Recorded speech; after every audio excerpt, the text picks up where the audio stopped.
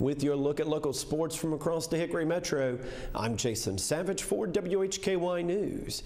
We begin today with Lenoir-Rhyne baseball, who would lose on the road Friday to Wingate 18-8, but rebounded for a wild doubleheader win on Saturday. They would win in 11 innings in Game 1, 14-12, and then take Game 2, 7-1. Bears 25-18 overall, 12-12 in South Atlantic Conference play. They'll be hosting Anderson on Friday. Lenoir-Rhyne softball swept a doubleheader with Newberry, winning Game 1 6-3 and 5-2 in Game 2 on Saturday. Bears are 36-10 overall, 13-5 in South Atlantic Conference play. They'll be on the road against Tusculum today. Lenoir-Rhyne men's lacrosse won 14-4 over Coker at home on Saturday. Bears are 12-1 overall, 7-1 in South Atlantic Conference action. They'll face Catawba on the road Wednesday. Lenoir-Rhyne women's tennis defeated Lincoln Memorial 5-2 Saturday at home. Bears are 14-4 overall, 9-3 in South Atlantic Conference action. The Bears are competing next in the South Atlantic Conference tournament that will begin on Thursday. Meanwhile, the Lenoir-Rhyne men's tennis team fell to the Lincoln Memorial 6-1 on Saturday at home. Bears are 10-6 overall, 7-5 in the conference. They too are in the South Atlantic Conference tournament beginning on Thursday.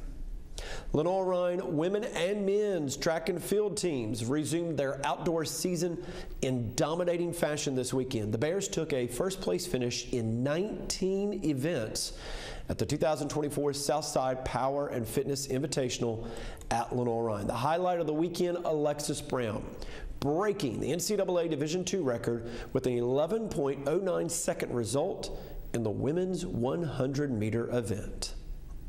Lenoir-Rhyne women's golfer Charlotte COLLEY was named South Atlantic Conference Freshman of the Year. In addition, she was named to the second-team All-Conference squad. Moving to Appalachian State news now. Friday, Appalachian State softball won over Coastal Carolina 5-2, but fell 2-0 Saturday and would lose Sunday 3-1. Mountaineers 16-21 overall, 4-11 in Sunbelt Conference play. They'll be hosting James Madison this coming weekend. First game of that series is set for Friday.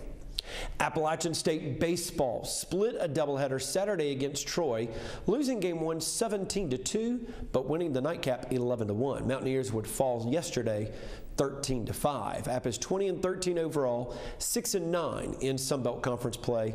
They're at Western Carolina tomorrow for a non-conference matchup. Appalachian State women's tennis were edged out by Marshall on the road Saturday 4-3. Mountaineers are 12-8 overall, 6-4 in the Sunbelt Conference. They'll take on Old Dominion Saturday at home.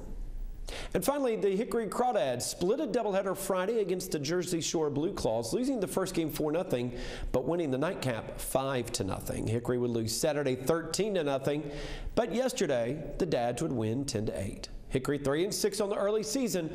They're off today and are on the road this week taking on Greensboro. As always, much more can be found at our website, WHKY.com.